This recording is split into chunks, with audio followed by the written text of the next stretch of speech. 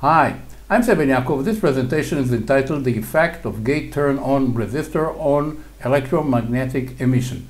And this is an intuitive explanation. I'd like to thank Evgeny for his review of this presentation. So in this presentation I'm going to cover a little bit about the spectrum of pulses, the high frequency components, talk about the VDT, the IDT and their effect on the electromagnetic emission, the VDT in half bridge, which is the most generic circuit in switch mode converters, and the dependence on RG, the same thing for the IDT, and all these will be accompanied by simulation. So here I'm showing some pulses. The top is 1 microsecond in all of these, but the slopes are different, the rise time. Here we have a rise time of 1 microsecond, this is 100 nanosecond, and this is 30 nanosecond, okay? So now let's have a look at the spectrum, and here it is. These are the three cases, and as you can see there is quite a bit of a difference at high frequency as it would be expected. The green is the 30 nanosecond rise time, the red is the 1 microsecond, and you can see that in this range of say 80 or something like that megahertz, the difference is a lot, like 30 dB. That's a lot. And at low frequency they are about the same, but there is a pronounced difference at high frequency, meaning the faster they change, the more you have components of high frequency. I'm not going into the analysis, just to show the phenomenon. Now, what is the effect of this rise time? And it could be a voltage or a current.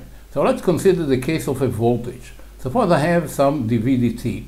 Here is a line on which I have some pulses. Let's say it's a phase lag. There's the line going to the output terminal, and you have, of course, this pulses from 0 to practically power supply or battery. And then I have here a line which is a sensitive line, could be an input to an amplifier, it could be part input to a gate driver of a PWM converter. And I'm showing here a parasitic capacitance between the two. Always between any two lines, two conductors, you'll have a capacitance, parasitic capacitance. Of course, it depends on the distance, on the length, on the area.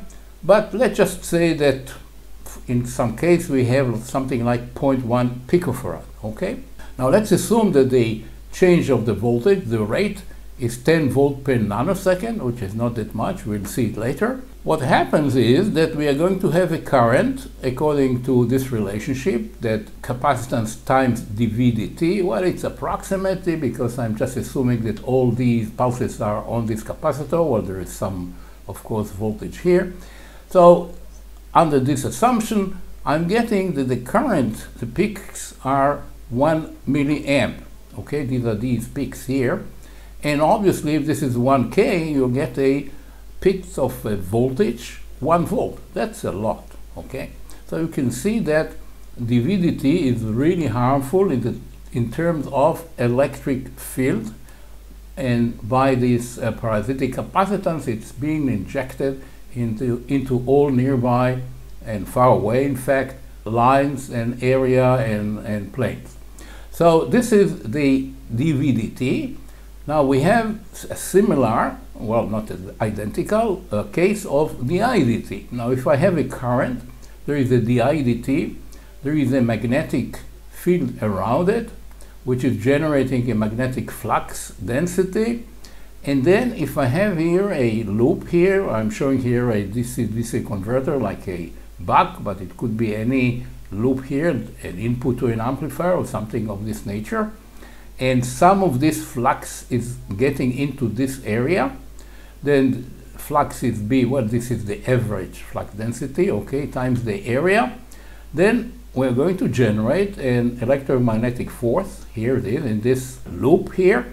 And the magnitude is equal to dphi dt, which is this relationship, okay? So now let's take an example. Suppose, well, this is the permeability of vacuum or air, and here I have the distance, I'm assuming 5 centimeters, quite a bit, and that the area is 1 centimeter square. Well, it's a little bit maybe large in actual design, but just for the sake of demonstration. And I'm getting here 25 volt peaks. Well, that's a lot. That's a lot of EMI. Now, obviously I have here a capacitor, but remember that there is a parasitic inductance to this capacitor. So at high frequency that we are talking about, this capacitor, or even a 0.1, will not be that effective. So these coupling of the VDT and the IDT are really very harmful, and they are the major cause of EMI in a system.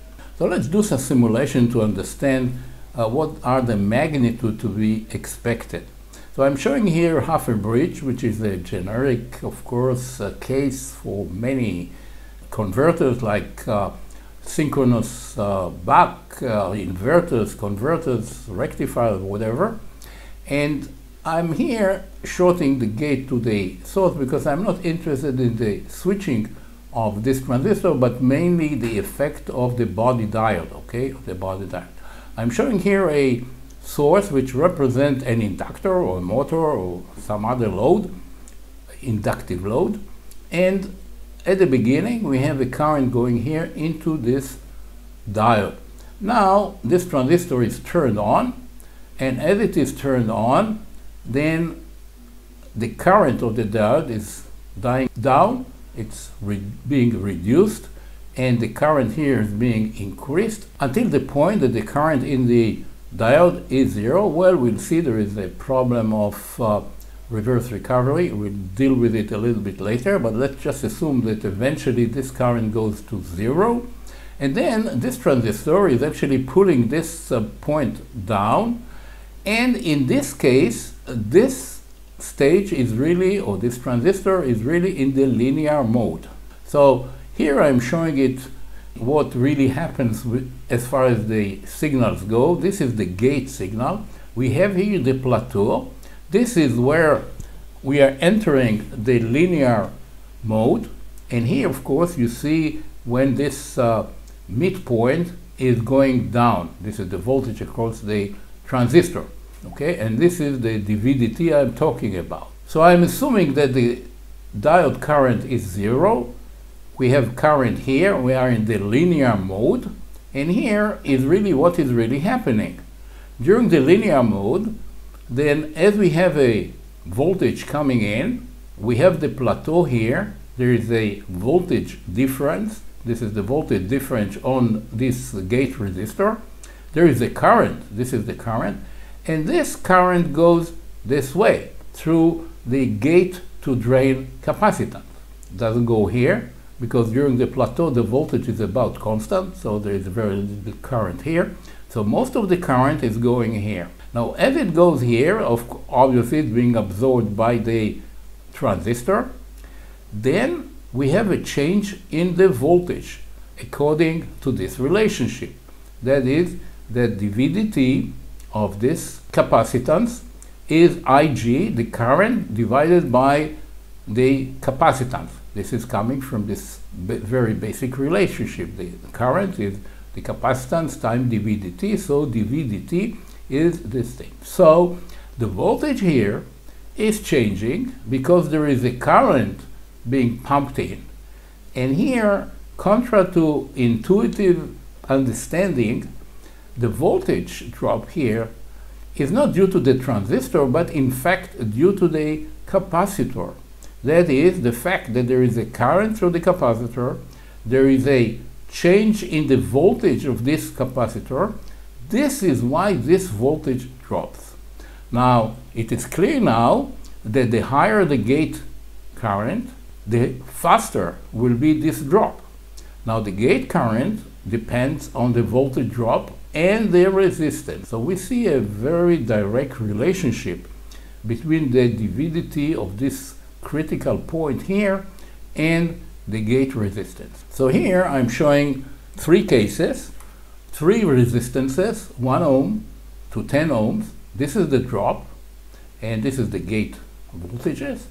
And let's have a look, zoom in, and see this is the 1 ohm, You see this drop here. Well, there is some nonlinearity here. I'm not going into it. Let's just talk about this part here. And in this part here, we have a drop of 36 volt and 2 nanosecond. So it is 18 volt per nanosecond rate. If I have a 10 ohm, again, I'll just look at this straight line here. Let's forget about this. It's due to the fact that the gate itself is changing. Well, let's not go into it. It's not a major issue for this discussion. So we're looking at the fastest rate here, and it is 1.8. And this is for 10 ohm, 1.8 volt per nanosecond. Earlier we got 18. So you see that even in this very simple simulation, we see a factor of 10 in dVdt as we change the resistor. Now, let me go into this diode reverse recovery issue. When I have a current through a diode, and then if this transistor is starting to conduct, as I've said, the current of the diode will be dropping. And here I'm showing a drop of the current. But once it goes to zero, it doesn't stop. In fact, it will go negative. That is, there will be current in the other direction. The reason is that as long as there are charge carriers within the junction of a diode, it will conduct. It will conduct both ways. So it will take a while, and then these charge carriers will be swept out of the junction. Only then the current goes to zero. As it turns out, this process depends on the IDT. If the IDT is very fast, the change of the current, then you'll go to very large reverse current, peak. This is the peak reverse current. If the IDT is moderate, we'll go to a lower one. And the reason is, of course, that if the change is slow, there is more time for the charge carriers to be removed, okay? And here, they are still stuck in, and the current can actually go to very high values. And here I'm showing a simulation. Let me just say that SPICE, which is the core algorithm of LT-SPICE, which I'm using here, is not very good to simulate the reverse recovery. Really not very good. However, we can just get an impression of what is really happening, just a tendency. And what we see here is that with a 1 ohm resistor, we'll go to a certain negative current, peak current, reverse current in the reverse recovery. 5 ohm is lower than that, and 10 ohm will be the lowest.